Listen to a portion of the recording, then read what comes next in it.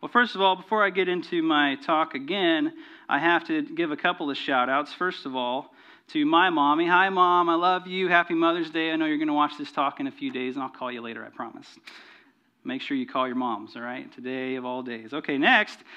Today, Mother's Day, you know how when you have a birthday or something right around a holiday, you kind of feel like you have to share? Well, unfortunately, my wife is subject to that. So if you'll show that cute picture. Today happens to be my son Caleb's second birthday. He's 2 years old today. Look how cute he is, And then tomorrow is Nicole's birthday, and I won't tell you how old she is.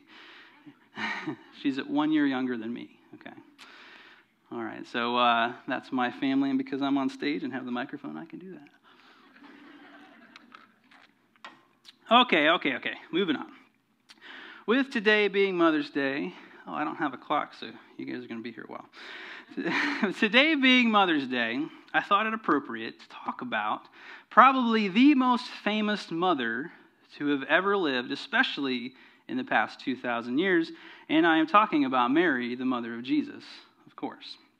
A lot of attention has been paid to Mary through the years, and understandably so. I mean, she is the only woman that we know of to become pregnant without the male part of the reproductive cycle participating, test tube or not. And of course, her son went on to become the most famous person in history. So, mom of the most famous person in history, makes sense that we kind of look at her as something special. In fact, we tend to think of her as something very uniquely special about her, and understandably so. In fact, there are many beliefs or myths that have arisen through the years, and if you remember a few weeks ago, I did a talk about the Middle Ages of Christianity, the starting what used to be the Catholic Church, meaning just the universal church, and then we split in the Reformation. But then before all that happened, we had certain doctrines, certain beliefs, certain myths that started to arise about this person, Mary, and I'm going to explain a few of them here today. The first is the Immaculate Conception. The Immaculate Conception. Oftentimes, especially for us Protestants, we confuse this as meaning conception, meaning the conception of a child in the womb. That's what that's referring to. We assume that means they're talking about Jesus, but the fact is the Immaculate Conception is referring to Mary being conceived sinlessly in the womb of her parents, being born sinless, and then living a sinless life. This was how it is that Jesus was able to be born sinless. And remember, if you remember from a few weeks ago, one of the things you'll notice that I do is I reference my other talks, which means I expect you to listen and remember them. Just saying, you can download my notes. So one of the things about the Middle Ages when this started coming about is that they had a very strong sense of the physical, they didn't quite have that separation between either the physical and the spiritual, and they had a very focus on sin. So they also believed that that it was passed on physically through the genes, through the however it is babies were born process. And so they're like, how could Jesus have been born sinless if his mom was sinful like the rest of us? And so they answered that question by saying that Mary must have been born sinless, instead of thinking, well, Jesus' birth was a miracle, so perhaps the sinless part was thrown in for free. So either way, this can be found nowhere in Scripture. Another myth about Mary is the idea of the perpetual virginity. Thrown into the last one, this idea of perpetual sinlessness, a sinless life forever. Perpetual virginity is the idea that Mary was literally a virgin her entire life, which of course it talks about her having, or Jesus having brothers and sisters, and I doubt Joseph would have stayed with her that long if that were true. Another one is the bodily assumption. The bodily assumption, this is the idea that Mary, oftentimes this is confused into thinking she was like scooped up into heaven like Elijah was, but I've read up on this, and it's not that happened. She lived a sinless life, perpetual virginity, so when she died, like Jesus, she was resurrected, had a glorified body, and then ascended into heaven just like Jesus. So that's another thing. These are all official doctrines of the Roman Catholic Church. Now you can look this stuff up on Google. And it's also believed by many that while Jesus may sit at the right hand of the Father, Mary sits on the other side. And since he's a good boy, he listens to his mommy. And so if you ask her to tell him things, then he'll listen. This is why she's also referred to as the Queen of Heaven and the mother of God. Again, I'm not trying to bash the Roman Catholic Church. These are official doctrines. They were developed in the Middle Ages before the Reformation, so this is our history as well. You can look all this up on Google, but you can't find it anywhere in the Bible. So the big question that has to be asked to those of us who are not raised this way, and these are like fantastical, what are you talking about kind of ideas, is why? Why make up all this stuff about Mary?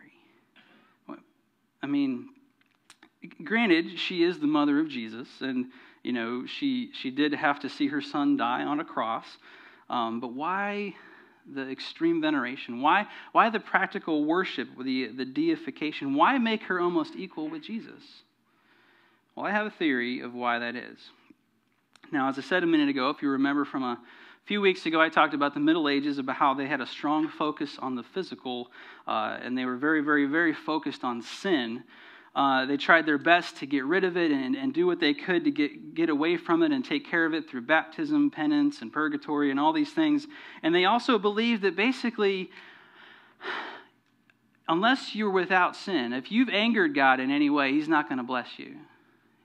If you've angered God in any way, if you have sin in your life, He's not going to bless you. So with that thinking, you have to think about, all right, who's the person in history who probably had the most favor from God?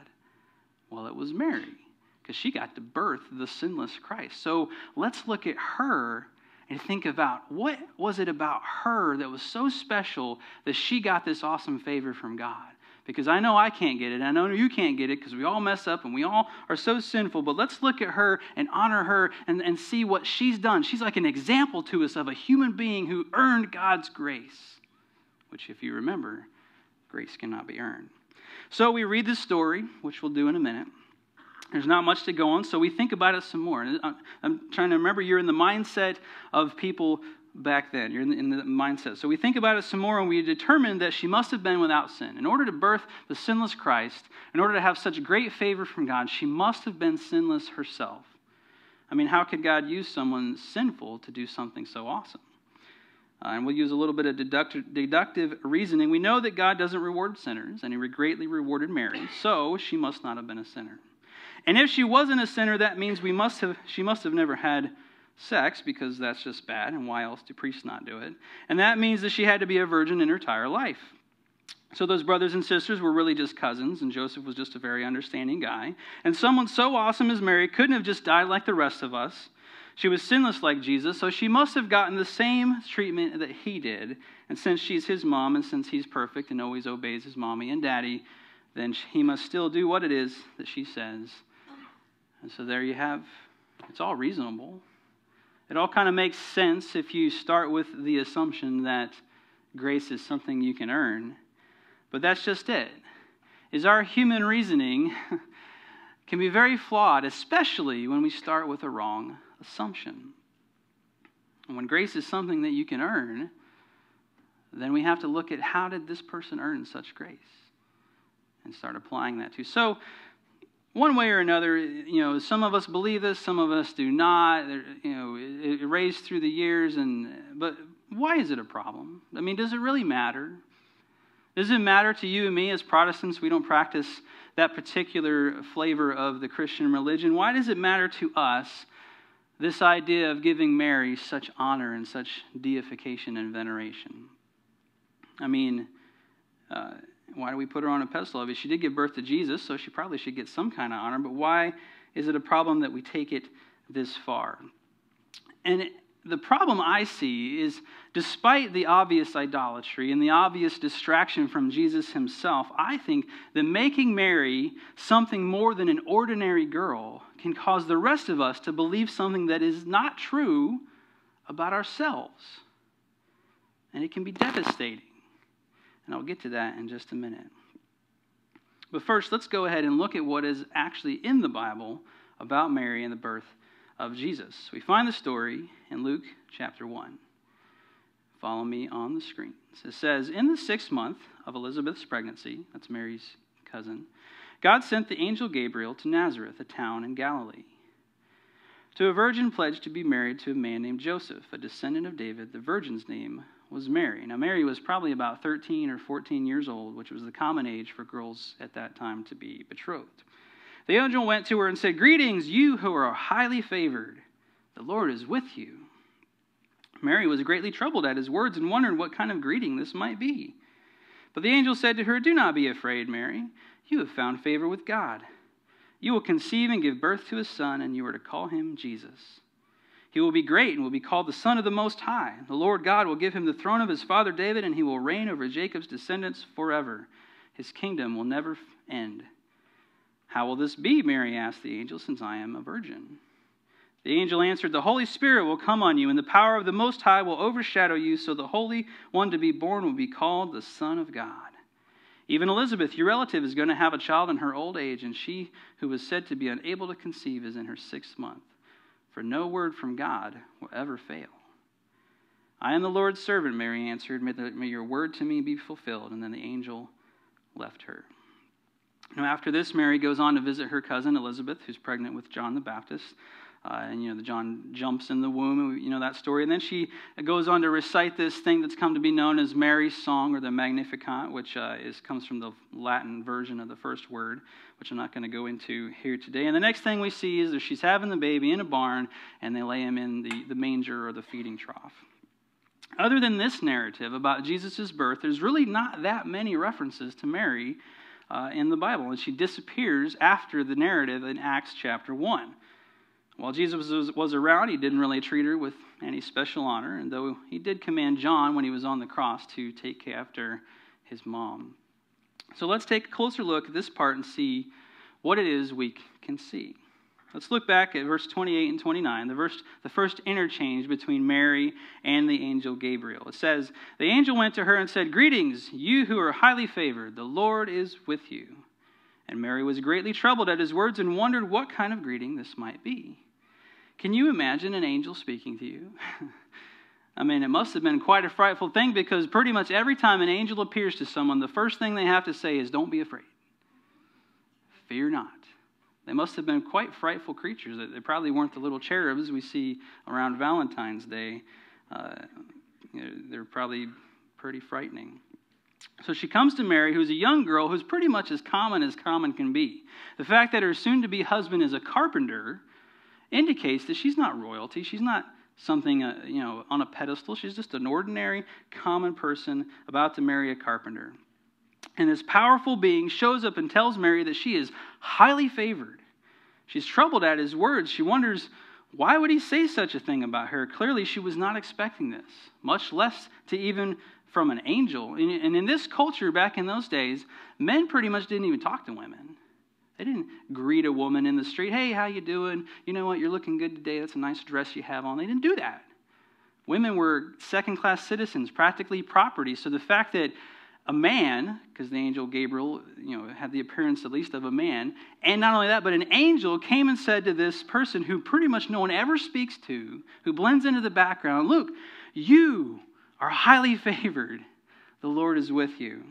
And so she was troubled. And she didn't really know what to say. And then he goes on to tell her the unbelievable, that you're going to give birth to the Son of God. The Son of God. Now, she's a Jew, and so back, the Jewish faith, they know God, Yahweh. He parted the Red Sea, brought him out of Egypt, and they can recite the whole story. And the angel's saying, "Look, you're going to have that God's son." Imagine her confusion. First, the angel's even talking to her. And then he's saying, "You're highly favored. The Lord is with you." And then he says, "You're going to have the Son of God." And probably the only thing that she can even come up with in her head is like, "But I'm still a virgin. How's that going to happen?"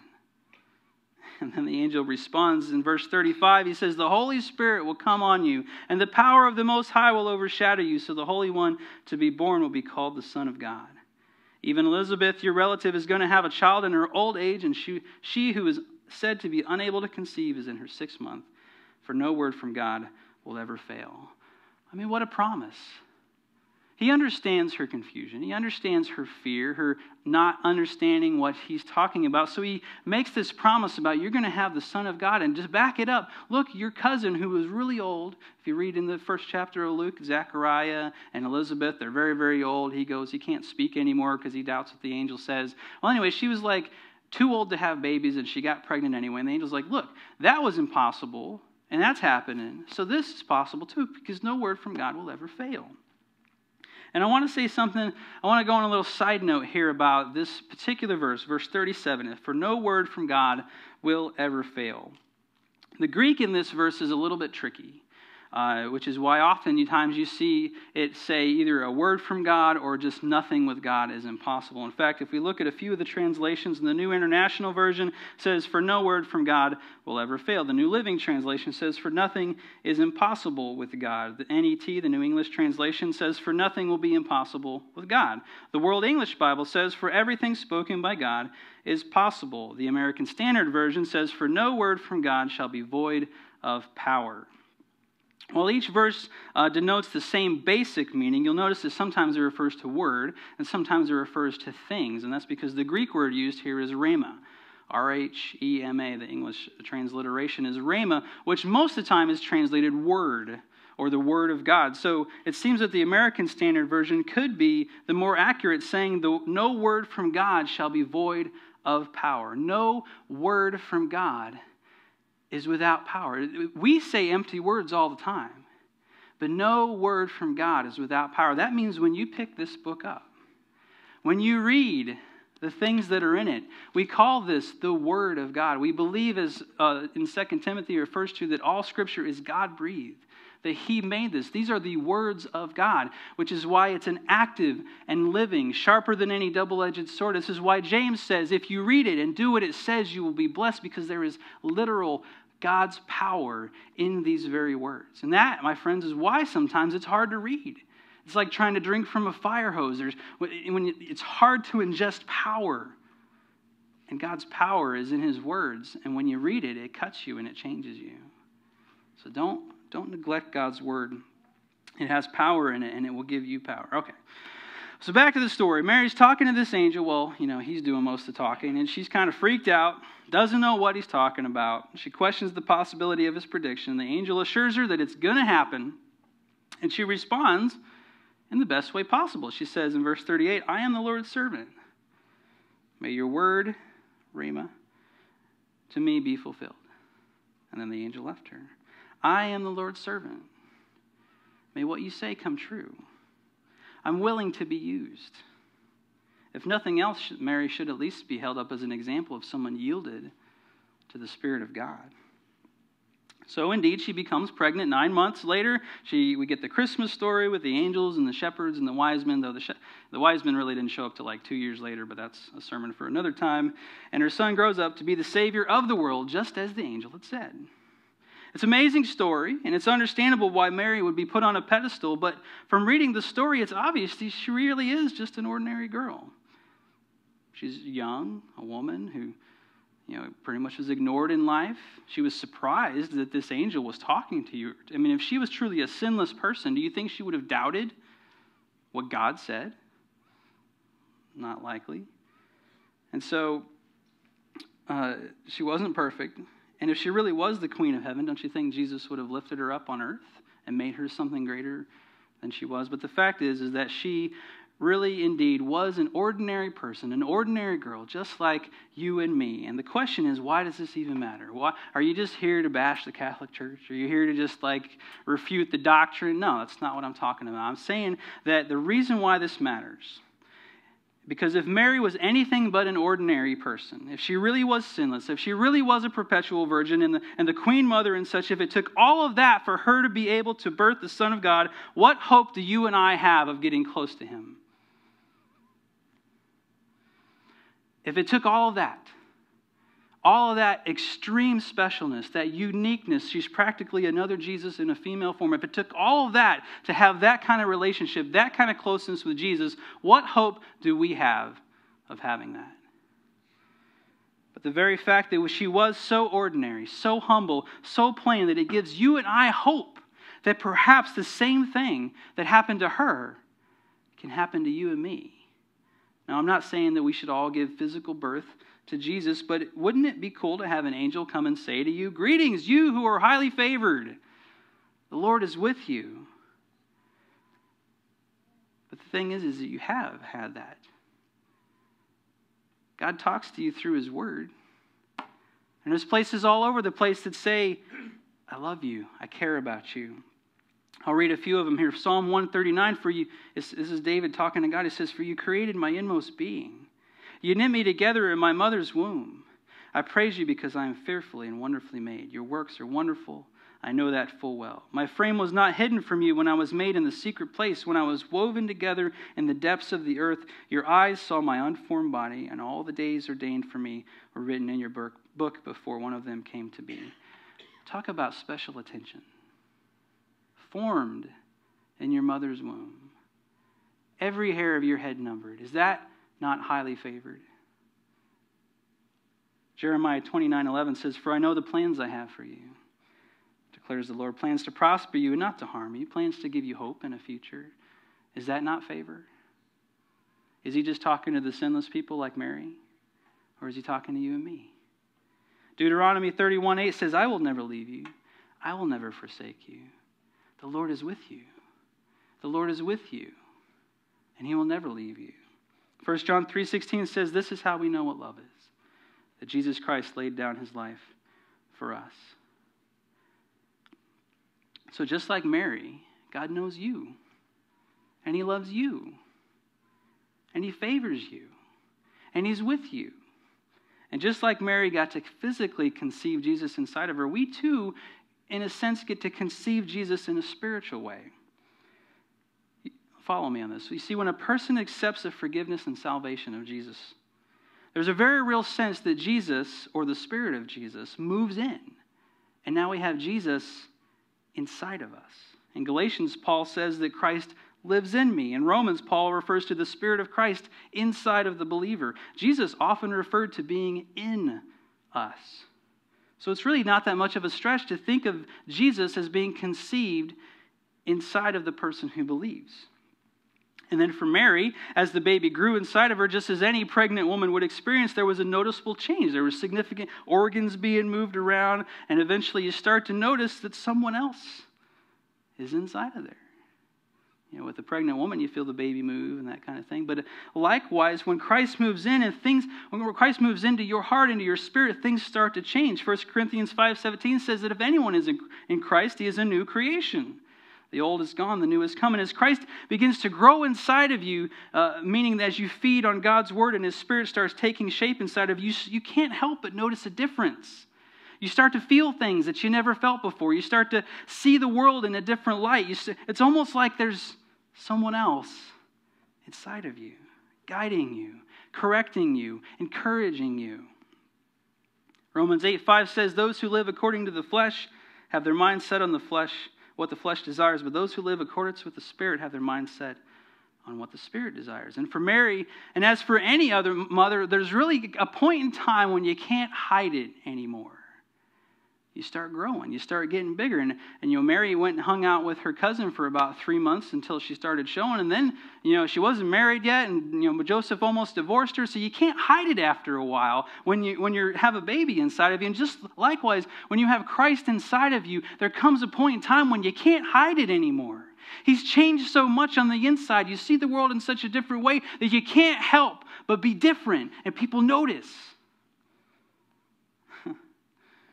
And so just like Mary, we get to experience, in a sense, a similar thing. Not in a physical way, but in a spiritual way. And not because we're special. Not because we're already sinless or because we're going to be the queen of heaven or anything like that someday. Simply because God loves us. Just as he loves Mary. She was an ordinary girl with an extraordinary God. For God so loved the world. John 3:16, the famous. For God so loved the world, not just Mary, that he gave his only son, Jesus, so that whoever believes in him will not perish, but have everlasting life. Like I said, she was an ordinary girl with an extraordinary God. And you and I have the same opportunity, the same choice that Mary had when she was faced with the question of, will you let him move in or not? Will you allow him to rock your world and change you from the inside to the point you can't hide it anymore? I like to personalize this verse. It's John 3:16. For God so loved you. You. You can read it, God so loved me, individually, uniquely, just me. God so loved you that he gave up his only son, so that if you will believe in him, you will not have to perish, will not have to spend eternity away from this God who loves you, but you will have eternal life. Her response was yes. I am the Lord's servant. May what you say come true in me, and you and I have the same option as well. It's as if God is saying to you, greetings, you who are highly favored. The Lord is with you. And if you will allow me, I will cause the Holy Spirit to overshadow you and cause great change in your life. I will cause my Son who died for you and rose again to place his Spirit inside of you so that you can experience the oneness with me that I created you for. He knows you by name. He comes to you and says, you're highly favored. I know the number of hairs on your head. I formed you uniquely in your mother's womb. Before that even started, I knew all the days of your life. I know you. You're highly favored. You're special to me. I love you. Will you allow me to change you, to bring you the kind of life you were meant to have? And so the fact that Mary was not what all of the myths say is good news. It's good news for us. Because if it took all of that to get that close to Jesus, what hope would we have? But the fact is, she was an ordinary girl with an extraordinary God, and you're an ordinary person, and I'm an ordinary person with an extraordinary God who reaches his hand out and says, you're highly favored. Take my hand. Let me do a work in your life. Will you do that today? Let's pray. Heavenly Father, we love you this morning, and I thank you for this message and for the story of Mary, and I thank you that she was indeed just an ordinary, regular person, just like the rest of us. But the fact is, you look at us and you don't see ordinary. You don't make junk, as the bumper sticker says, and you made each of us so uniquely, so individually, so on purpose. And you have plans for us, plans for prospering, but you set it up so that we have a choice. We get to choose whether to let you do that for us or not. And so this morning, for you in the crowd, if you've never, maybe you've heard this before, maybe you've read the John 3:16 before, and you've heard that Jesus loves you, and you've heard, yeah, if I could just, believe in him, I'd get to go to heaven. If you've heard all that before, but maybe it's just never sunk in, and maybe it did today. Maybe the idea of Mary being an ordinary girl kind of spoke to you. But if you feel in your heart that, you know what, maybe it's time that I allow this God who keeps telling me over and over and over again just how much he loves me and cares for me and favors me. Maybe it's time I say yes to him. Maybe it's time I do like Mary said and just say, do what you will, Lord. And so if you're in that position in your life today and you'd like to say yes to Jesus, I want to lead you in a little prayer. Now, the prayer itself, just saying the words, doesn't do anything. You have to, in your heart, simply tell Jesus that, yes, I will accept your forgiveness. I'll stop trying to do it myself. And then after the service, you can come talk to me, and we can discuss, what this means for your life. But for now, why don't you say this little prayer with me and mean it with your whole heart. Say, Dear Jesus, I know that I am not a perfect person. Just like Mary, I'm ordinary. And I know that you died for my sins, but you rose from the dead, and I believe that. I believe that you rose from the dead. And I want to accept that forgiveness. Please give me your grace. I know I can't earn it,